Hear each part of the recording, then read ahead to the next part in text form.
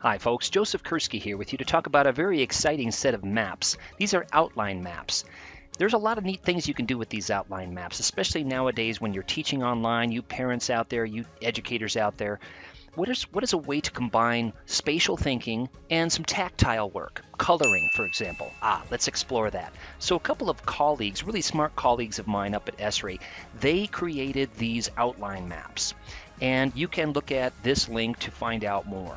One of the things that they did is they created a 24-page PDF of these outline maps that you can actually download and color. And you can also use them as, hey, what country is this? What country is this? At a local scale, wow, you've got all kinds. What is this, an estuary? Was that a wetland? Is that a railroad track?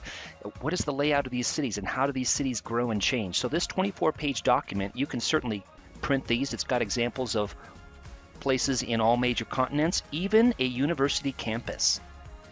So that's exciting. That's one thing I wanted to share. You can go ahead and print these and then color them and use them for quizzes and foster spatial thinking and geographic thinking. But another thing you can do with these outline maps is you can actually open them in a variety of tools that Esri offers.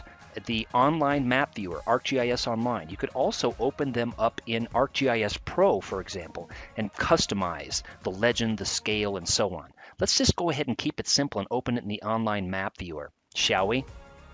Because yes, this 24-page document exists, but you can also customize it for your own area. So for example, if I wanted to, what if I wanted to find the Geofort?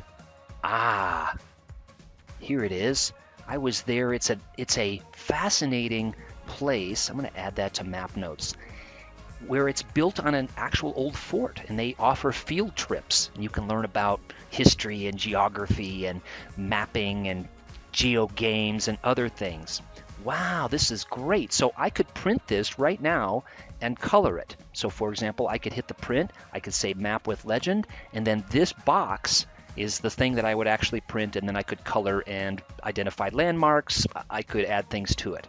Okay, but what about some other cool places around the planet? What about the Royal Observatory? Let's go ahead and find that. Ooh, another place of geographic significance. Okay, so there's the Royal Observatory. It's in this beautiful park here. What if I wanted to change the base map? Well, this gets away a little bit from the coloring, but you could look at the base map and see the actual dome, and you can see the line that people stand on, so they can stand on the prime meridian right here that's kind of bending off this in this direction. But I couldn't really color that very effectively. What if I changed it to something like a modern antique map? I'm getting into maps that I can maybe color a little bit more, but really the one that I want is that outline map. So I'm going to go ahead and refresh this and get back to the outline map that I talked about earlier, and then go ahead and search for the Royal Observatory, and there I am. And then I could print and say map with legend, and then I'm going to print that. There's a couple of other places that I'm really fond of that I'm going to go ahead and search for, and one of those is Palisade, Colorado. Fascinating western Colorado terrain.